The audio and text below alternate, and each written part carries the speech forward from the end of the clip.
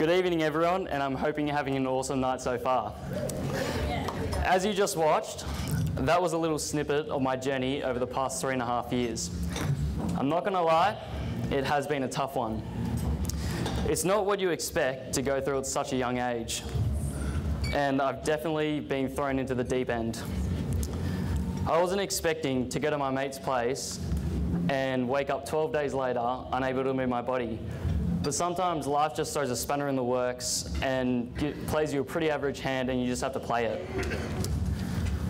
I remember speaking to a school last year and the girl asked me if I could go back in time and change my outcome, would I? I laughed along with everyone else and said, of course I would. But then that question has stuck with me since that time. If I could go back, I would say to that girl, look, if I could go back in time and change what happened, of course I would, but we can't.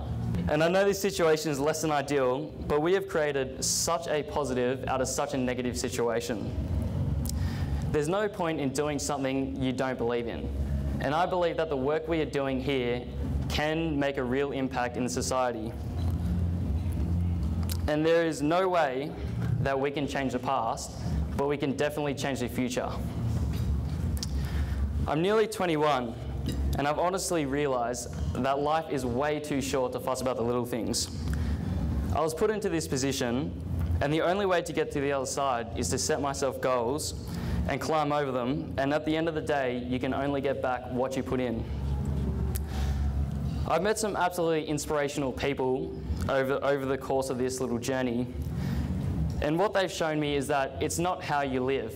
So it's not how long you've lived, but how you live. The relationships you've formed and the experiences you've made. There's no point on dwelling on the past, and you can only move forward if you want to and push yourself to where you want to be. This is the mindset that I want to have when attacking obstacles. And there has obviously been times when it's hard to keep my situation from getting the best of me, but thankfully I've had the blessing of such an amazing network around me. It sounds like such a cliche, but I literally wouldn't be here if it weren't for my family, friends, and the wider community.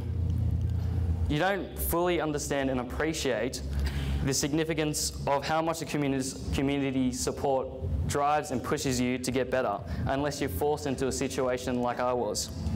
When I was in rehab, I saw people who were in worse positions than myself, and I saw how truly lucky I was and was able to appreciate the people I surrounded myself with.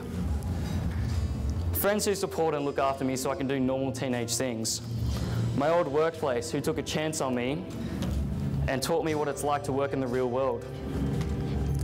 Mentors who have pushed me so I can achieve things further than I thought I could. And every individual and group that has helped me along the way.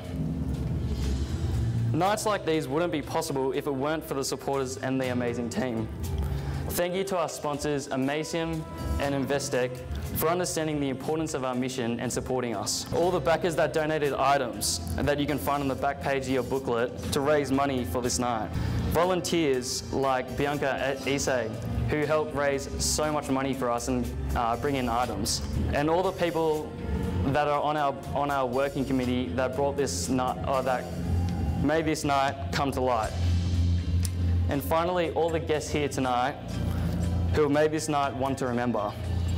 Thank you for making our dream possible of helping others get back to themselves. So enjoy the time you have here and don't take everything so serious. Help one another, because at the end of it all, we all deserve the quality of life that the others have, but for some it's taken away.